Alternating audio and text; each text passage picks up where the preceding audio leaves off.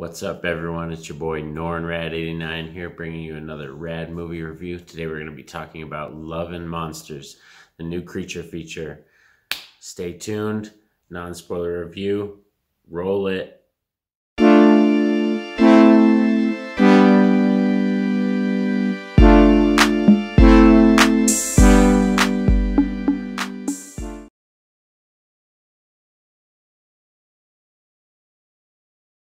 So, Love and Monsters, the new creature feature starring Dylan O'Brien and Michael Rooker, taking place in a post-apocalyptic monster-taken over world where humans are no longer the top of the food chain, and we are now hiding in tunnels and bunkers all over the world. 95% of the human population has been annihilated by these giant amphibians and insects and everything, and we follow our main character, who's played by Dylan O'Brien, and it's definitely a good, character development growth film because it focuses just mainly on him and his journey and everything. He's a character who wants to aspire to be the hero, and he believes in true love, and he believes in all these amazing things, but he has problems freezing. So that's his main kind of issue in the film.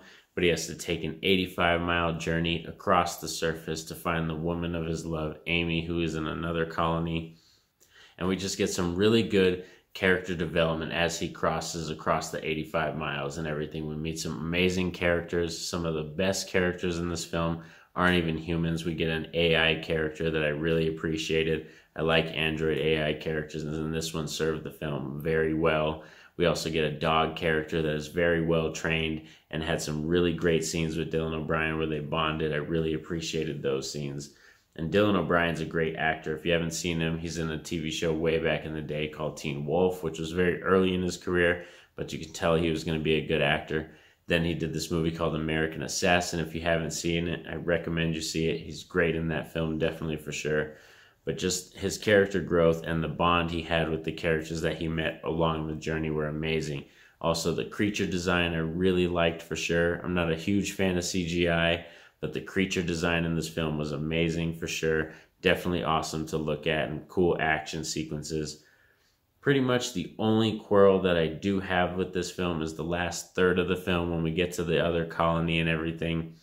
I know it serves a purpose, and I like his growth throughout the film, and I like the ending, where he ends up being and stuff as a character. But the last third of the film where we get an insertion of some kind of wacky villains and everything, I didn't really need them in the film. I didn't even want that story arc, but they kind of just get inserted into the last part of the film and everything, so I didn't really need that.